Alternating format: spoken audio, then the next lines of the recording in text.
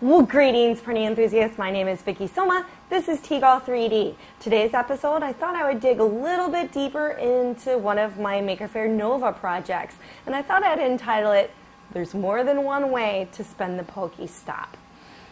Before we get started, I do want to say that I had a blast at Maker Faire Nova, and I wanted to thank you guys for all your support, all your feedback on social media, and about a dozen of you showed up at my booth and said that you had seen me on YouTube, and at least 3 of you came from out of state. Thank you so much for seeing me. I don't tire of talking about 3D printing, so it was delightful to have those conversations with you. It was delightful to see your prints. It was delightful to get Maker Coin from one of you. Anyways, thank you. The PokéStops that I want to talk about specifically today is the Spinning PokéStop ornament that I did for the fall and Christmas time. The idea was it's going to be a PokéStop, and just like the real thing, it was going to spin. With 2,300 downloads, the PokéStop is my most popular model on Thingiverse, and granted, I don't have a lot up there. It's also the first time I ever noticed this little verified thing icon. A lot of you may have already downloaded it, and I know at least one of you has done a companion model for this, Michael Phelps, and I'll put his channel down below. He actually designed and printed a stand for the PokéStop ornament, so it could be an actual PokéStop. So this all prints, this little version, all prints as one small piece. I did the modeling in what's called OpenSCAD, which is free. My background is software development, so for me it was an easy leap to learn the programming-based modeling that's in OpenSCAD. If you want to learn OpenSCAD and get into the nitty-gritty details of how I did this model, it is up on Thingiverse, and I tried to heavily comment the code to explain what I was doing. Nothing too rocket science-y here. What it's a good illustration of is object modifying, Boolean modifying, subtracting objects from other objects. So here, like if you look at the outer rim, it's just a big cylinder, and it's subtracted by a smaller cylinder. When you get to these inner half circles, that's just a cylinder, and a smaller cylinder is subtracted from it. And then we also have a little tiny small rectangle, a cube, subtracted from it as well.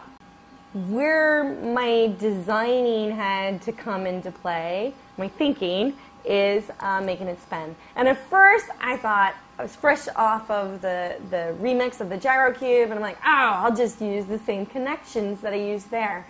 And what that was is I used cones that focused on a 45-degree angle. I had a male version that's just a cone, and a female version that's, you know, just a section that has a slightly larger cone subtracted from it. So I thought, oh, okay, I'll just reuse that. I didn't even get as far as doing a print, because when I looked at it in the model render, I could see aesthetically it was clunky and it wasn't really going to be what I was looking for. So then I decided to take advantage of bridging, and I want to be clear that this is not my innovation. There are other moving part models out there on Thingiverse. There's an articulated man that comes to mind. That's using the same thing. It's using bridging, where the printer is going to span an open gap between 2 points. What I ended up doing is my PokéStop, the parts that are spinning, actually have a hole going all the way through it.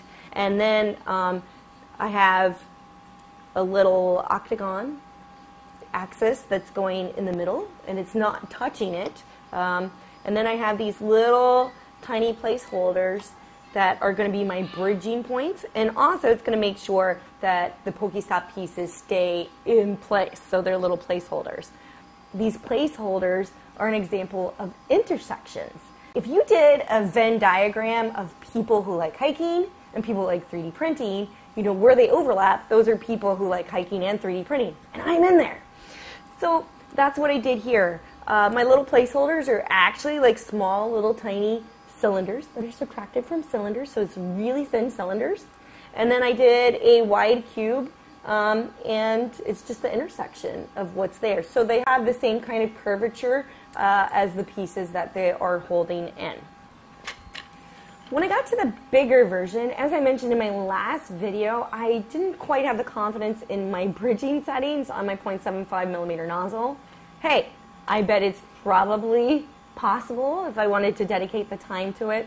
At that particular time, it was easier for me to just change up the code and change the model. And what I decided to do was to do two pieces, two prints.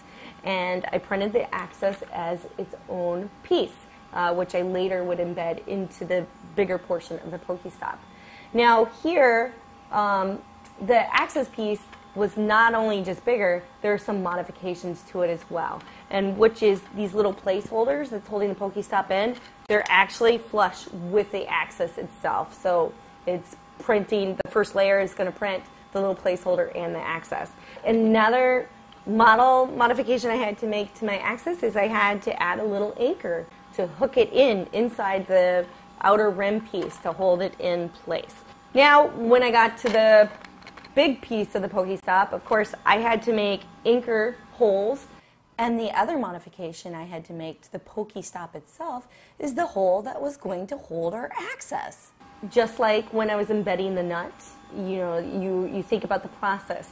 Your print is growing from the bottom up, and at some point I need to put this axis in which case I couldn't make my hole be a circle because it was going to start to close up.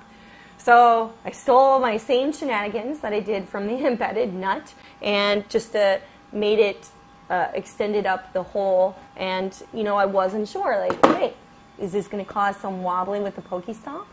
And here, if you're going to fail, you fail fast. So first I printed a small little version of it, a small little version of my axis that I embedded in, and just made sure that it wasn't going to wobble, that it was going to stay in place. The other advantage of this is I was able to check my clearances of my anchor piece and see how it was going. And I had the backup plan, like if I felt this axis piece and the anchor was a little loose, I could always like squirt some glue into that area. So really mostly I was just looking for a wobble here on the spinning piece. The actual printing, nothing too complicated. It was two simplified 3D processes. So, went up to my stopping point. I had a custom ending script, so the nozzle lifted up, I put the piece in, I started my next layer, which seal in my PokéStop axis piece. Yay!